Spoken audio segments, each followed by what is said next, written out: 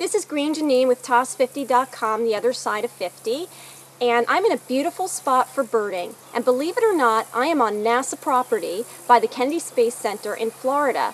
You might think, what do birds have to do with NASA? And maybe you'd think of the power of flight, but there's a lot more to it than that. And here to tell us more about the connection between birding and NASA is Nancy Corona from the U.S. Fish and Wildlife Service. Welcome, Nancy. Thank you for having me. I'm glad to be able to talk about the refuge.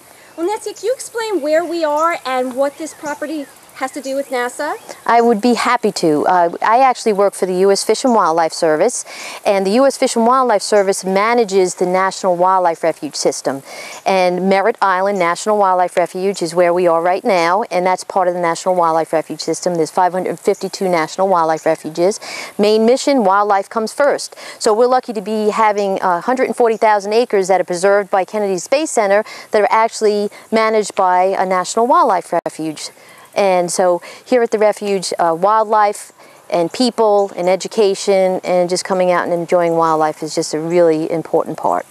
Is this specifically a good place for birding? Merritt Island Refuge is an excellent place for bird watching. It was designated as a refuge for migratory birds, and we have Wildlife Drive where you can view a number of different species. To date, there's 350 birds that have been observed on the refuge, and it's internationally renowned as a bird watching area. So it is a great place because we have a diversity of habitats, so that therefore you have a diversity of species that are found here on the refuge. Is there a certain time of year that it's better to come for birding? Yes, actually the winter months when the migratory birds are coming out of the cold and out of the north where they can't find the food, they're coming down here. And so migratory birds are in the most abundance during the winter months. That would be from November through about April. And then there's transient periods where you have fall and spring migration. And then in summer, you actually have some species that you won't see other times of year because they're actually using the refuge as a breeding area for, they'll come from South America, such as the black-necked stilt. So it's an array of different species throughout the year. The main concentration is during the winter months. Do you have endangered species here on this property? Yes, it's a significant area for endangered species. This refuge has 10 reoccurring endangered species, and one of them is the West Indian manatee. Another is the Florida scrub jay, which is only found here in Florida, and we have the second largest population.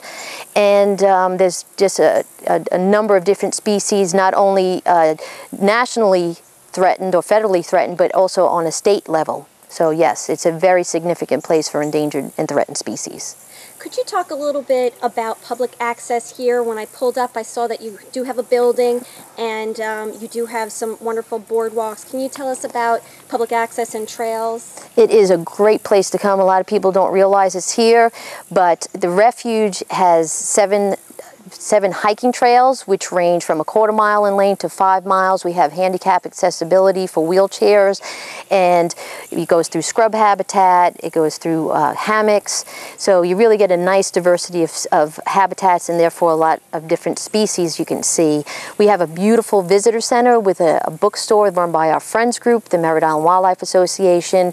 We have education programs free for public schools, homeschools, scout groups. We have public programs, a variety of different topics such as bird watching tours and manatee programs. So there's boat launches, you can go fishing, so the recreational opportunities are many and it's a lot of fun.